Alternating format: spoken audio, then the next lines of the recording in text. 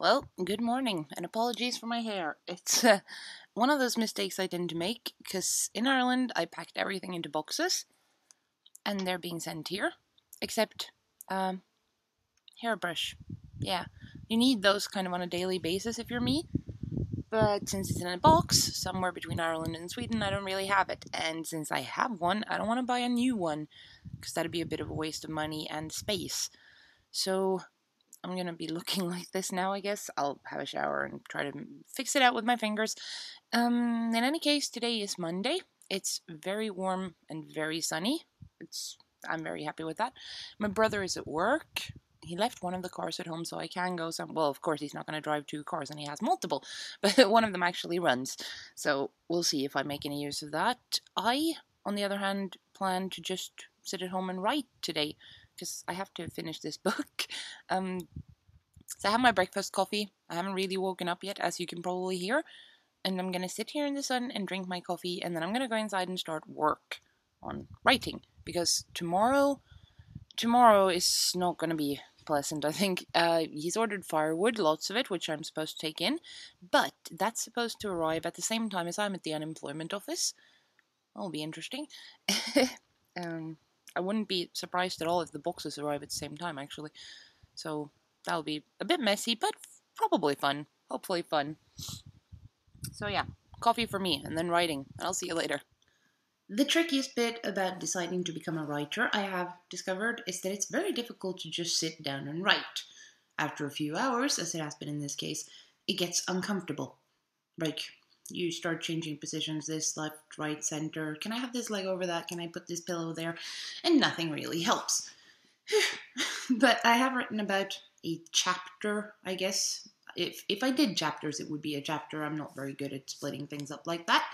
It's a superhero story. It's going to be about a chick who randomly ends up in a situation where she probably shouldn't be, and when she wakes up the day after, she has superpowers. But she doesn't know that yet, so she discovers it gradually that she can do stuff that she couldn't quite do before. Hopefully, it's actually going to be a quite fun book, but I don't know. And then I also have to edit the first book that I wrote, but I hate editing. It's fun writing. Writing is fun. It's like you can just sit there and go, oh, this happens and this happens and this happens. Whereas editing is taking out all the bad stuff, and I don't like saying that anything I wrote was bad. So I hate editing. I need a good editor. I also. Anyways, I've done quite a bit of writing then today. Not as much as I wanted, not as much as I'm used to, but I'm still getting used to this new place. You can see this room is huge. This is my living room. So, yeah, I have one of those ear. Anyways, I'm gonna go do the last of the grass now, I think, and then my brother should come home and we should start considering what to eat. Yeah. Any tips and advice on how to force yourself to write more and better are actually welcome, because, I want to write more and better so that I can write a good book, so that people want to read it, so that I don't know why. It would just be fun. Yeah. So, the good news or the bad news first? I don't know. I've been out cutting the rest of the grass, and I didn't tell you, but on the first day of the grass cutting, I mowed a lot of lawn and I moved a lot of cut grass afterwards. And sometime during this process, I managed to lose my supposed wedding ring. It's like we have an engagement ring, and then I also bought wedding rings that are really, really nice, and me and Alex have one each.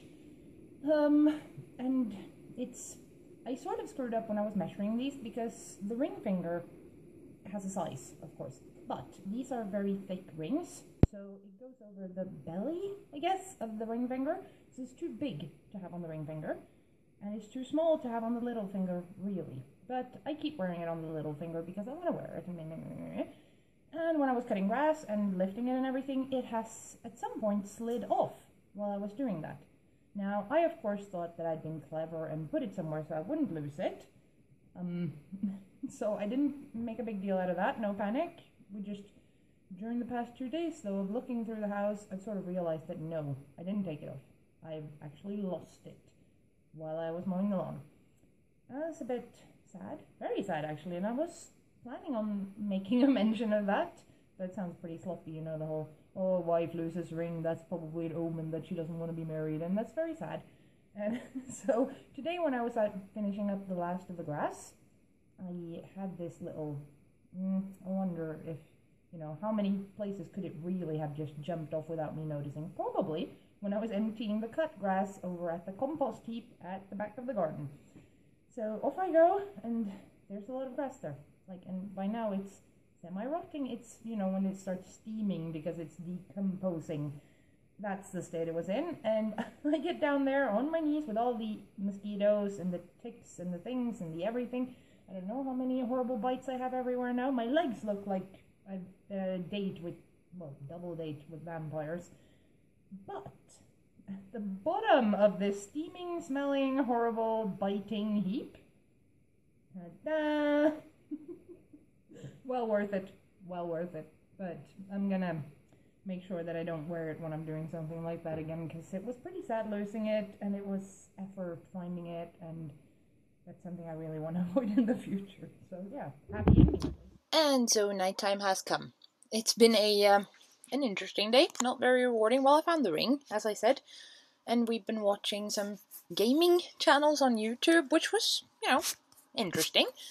And now I'm gonna go to sleep, because tomorrow all the firewood that I mentioned will show up, and I have to work on that. And I'm also going to the unemployment office to see what they can do for me, if they can find me a job, or ideally some kind of education, since I don't really want a job, but I want money.